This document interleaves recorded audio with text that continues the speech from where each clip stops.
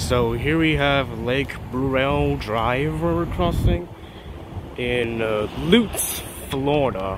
Well, technically I'll count this as the northernmost crossing in Tampa. Here we have the first signal, which has a WABCO base, and apparently there's a counterweight right there. A WABCO gate mechanism. Here's the emergency information. The lights are WABCO 8-inch lights, which are incandescent, and this guy's visor is starting to come off. The bell is a very beautiful WABCO bell. And the gate lights are Rico. And there's the relay case. That's looking south.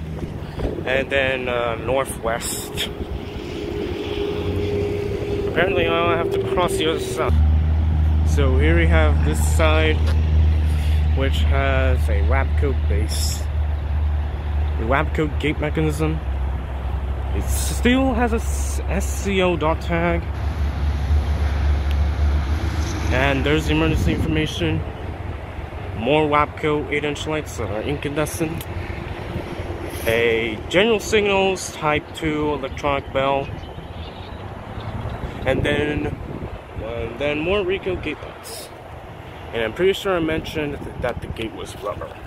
So yeah, that's the Lake Burrell Drive we're crossing in Tampa and Lutz, Florida. Over and out.